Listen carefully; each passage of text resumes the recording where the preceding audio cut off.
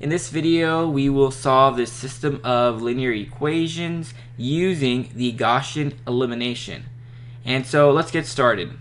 I wrote that this is equation 1, this is equation 2, and this is equation 3. And when we solve Gaussian elimination, there's a few steps that we need to do. So the first one is this. So I will take the first equation, 1, and I will divide by the coefficient of x1, meaning I will divide by 4. So let's write this step down. So divide by the coefficient of x1, meaning it's going to be 4. And so when we divide this equation by 4, we get x1 minus 1 over 4 x2 plus 1 over 2 x3 is equal to 3. I'm going to call this equation right here 1a. And now I will multiply 1a by the negative coefficient of 2 and then add them. So let me write that down. So I will take 1a, I will multiply by negative coefficient of 2, meaning this, of 2, and add to 2, and add to the second equation. So this is what I'm going to do here. So I will take 1a and multiply by the coefficient of 2. So I have a 3 here, right? I will multiply this right here by negative 3. I will multiply 1a by negative 3 and then add to this equation. And when we do this, we eliminate this 3x1. So we have less unknowns. We'll have 2 unknowns this way, x2 and x3. So again, let me repeat this. I will take this equation right here. I will multiply it by negative 3, the negative coefficient of this, and then add it to the second equation. And when we do that, we get 35 divided by 4 x2 minus 7 divided by 2 x3 is equal to negative 29. Now, this is important. Now, I would recommend pausing the video here and making sure that you get this. And just to recap, I took equation 1a, I multiplied it by the negative coefficient of equation 2, and then I added to equation 2. So, I'm not going to show you guys how we got each term. I'd recommend you guys to pause here and try that yourself. But for example, I multiplied the 3 by negative 3, and I added here. So negative 3 times 3 is negative 9. Negative 9 plus negative 20 is negative 29. And it's the same thing for this term and this term here. And so we will call this 2b. Next, I will multiply 1a, equation 1a, this equation right here, by the negative coefficient of equation 3, this equation right here. So multiply by negative coefficient of 3 and add to 3. So equation 3, we have a 1 in the front for x1. So we would simply be multiplying this equation 1a by negative 1. So x1 becomes negative x1 plus x1. So we get 0 x1, right?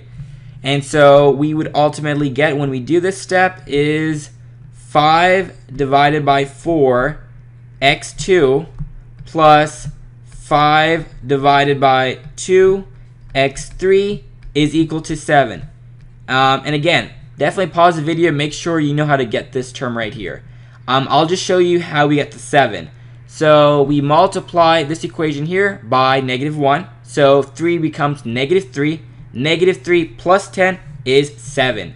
So we will call this equation as 2c. So next we will take equation 2b, this one right here, and we will divide by its coefficient in front, 35 over 4. So let's write that down. 2b, we divide by coefficient. And in our case, it's 35 over 4. So we will divide 35 over 4 all across here. So we would get x2 minus 2 over 5 x3. I got this number because negative 7 over 2 divided by 35 over 4 would give us negative 2 over 5. And again, definitely check using a calculator or something. Is equal to, we would get negative 116 over 35. We will call this equation 2bb.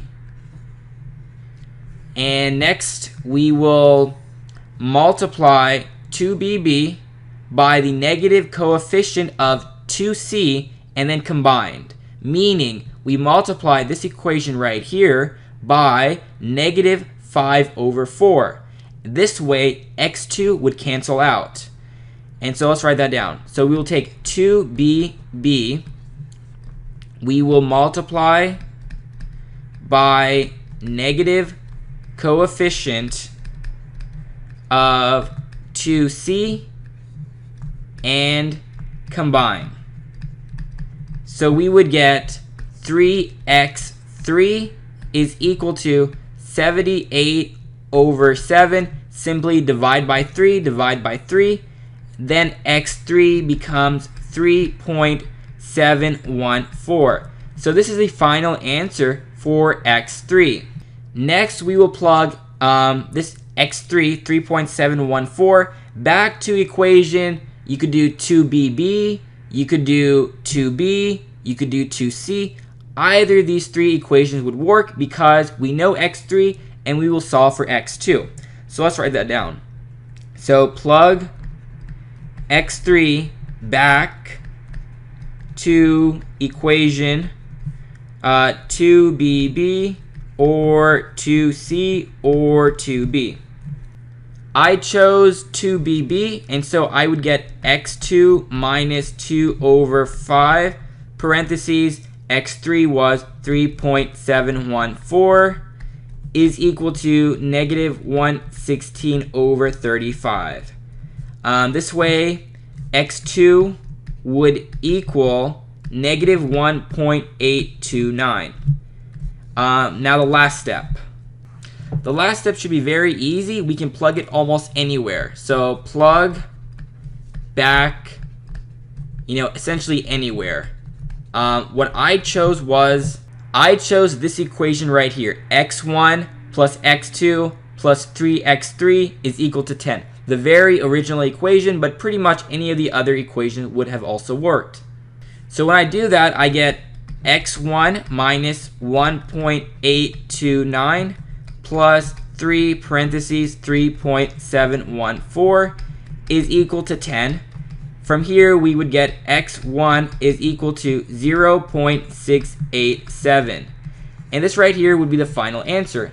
And, just to prove that these three answers are correct, I will use my TI Nspire CX Cost to check. So menu, add calculator, we hit menu here, algebra, solve systems of equations, 1. We have 3 equations and our unknowns are x1, comma, x2, comma, x3. First equation was 4 times x1 minus x2 plus 2 times x3 is equal to 12.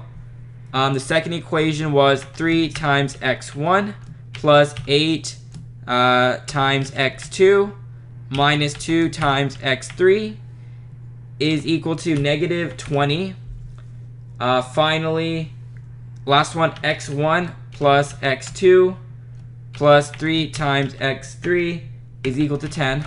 Finally, we hit Control Enter, and so x1 was 0.686, x2 was negative 1.829, and x3 was 3.714. We got essentially the same answer. X2 was exact, x3 was exact. X1 we got 0.687, so it was off by about 0.001, so a very small amount. And that's all you need to do to solve this problem using the Gaussian elimination method.